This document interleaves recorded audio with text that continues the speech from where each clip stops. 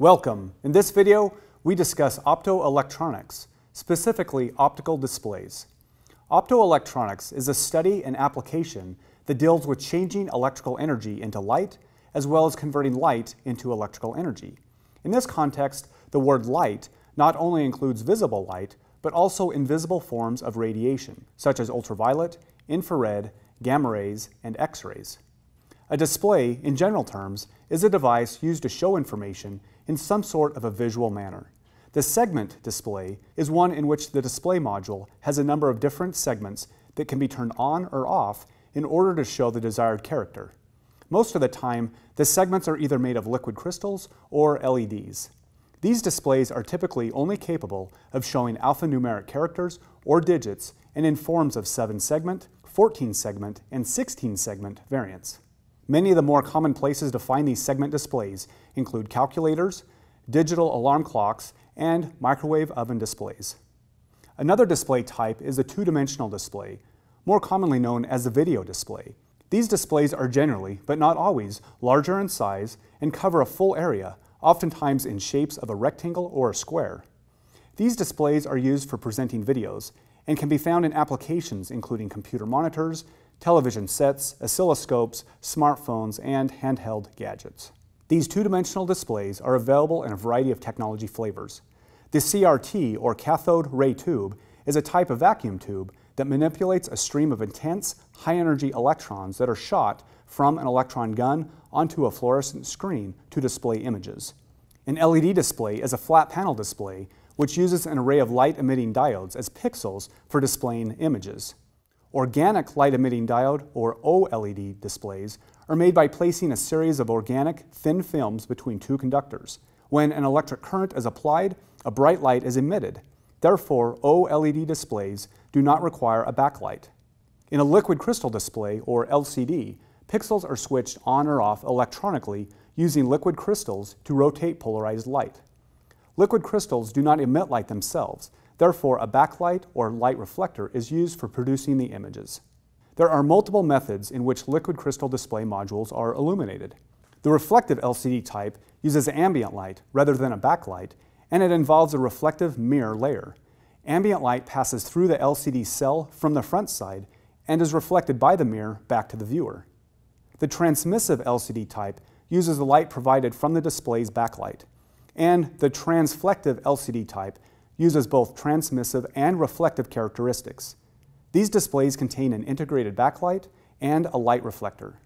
A plasma display, or PDP, which stands for Plasma Display Panel, uses a pulse of electricity to force a gas, which is sealed in a subpixel to form a plasma, and as a result, discharge ultraviolet light. This ultraviolet light, in turn, causes the phosphor-coated subpixel to flash visible light through the front glass panel. A red, green, and blue subpixel together form one pixel. Each subpixel can be activated multiple times per second. The last display technology type that we'll discuss is called electronic paper display, or EPD. Instead of using a backlight to emit light, electronic paper displays reflect light like paper. Because electronic paper displays are based on electrophoresis, which is the movement of electrically charged molecules in an electric field, many electronic paper technologies can hold static images indefinitely without electricity. For today's demonstration, we'll be examining just a small sample size of the large variety of display choices that Digi-Key offers. We will also have a demonstration using a Raspberry Pi hat display. I'll start out by showing some LCD modules. This is a small yet high-density LCD 16-bit colored graphic display module. It has a 0.96-inch diagonal dimension and a resolution of 160 by 80. It uses a 4-wire SPI interface and also comes with a built-in micro SD slot. This is a large color LCD module measuring 10.1 inches on the diagonal with an integrated capacitive touch panel. It has a resolution of 1024 by 600 with a color depth of 6-bit or 262K colors. This is a transmissive LCD 24-bit color display module. It has a resolution of 320 by 220 and measures 3.5 inches on the diagonal. This is a transflective liquid crystal display module.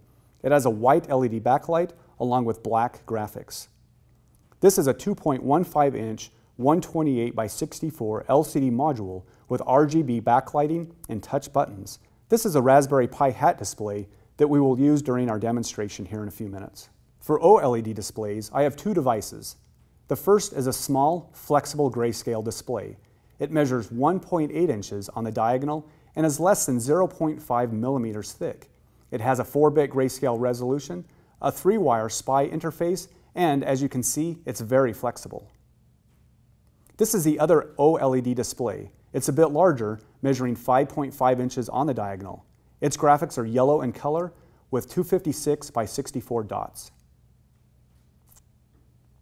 For the Raspberry Pi Hat display demonstration, I'm using a Raspberry Pi 3B Plus loaded with Raspbian Sketch, which is the latest release, and a Raspberry Pi Display GFX Hat by Pimeroni.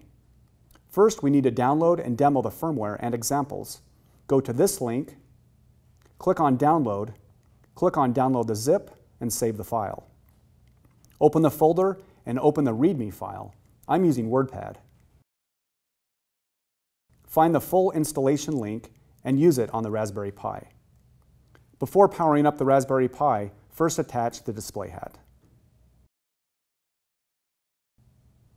With the Raspberry Pi up and running, open a terminal and key in the installation instructions. The installation process will take a few minutes. When the install completes, close the terminal window. Navigate to Pimeroni, GFX Hat, Examples, and I'm going to open the menu-options.py. I'll double click, execute in terminal. As you can see, the display lights up, and I'm going to touch the enter button at the bottom and the display will go to green. And I will hit the up arrow to red.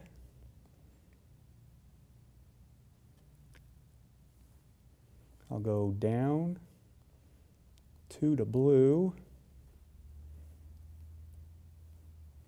And there's a purple setting. And then the white setting is the last one there. And on the terminal, I'm going to hit key in Control-C to cancel. And then I'm going to double click on hello-world.py, execute in terminal. And we can see Hello World. So I'm going to hit cancel, and now I'm going to modify this file. I'm going to right click, open with Pi 3.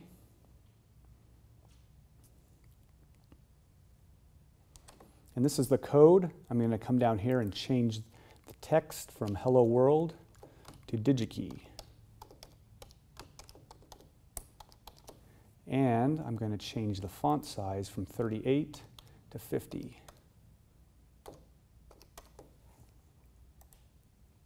I will save, close this, and then again I will double click and execute in terminal. And we will now see Digi-Key there. So as you can see, operating this display hat is quite straightforward. I hope you enjoyed this video from Digi-Key. Thanks for watching.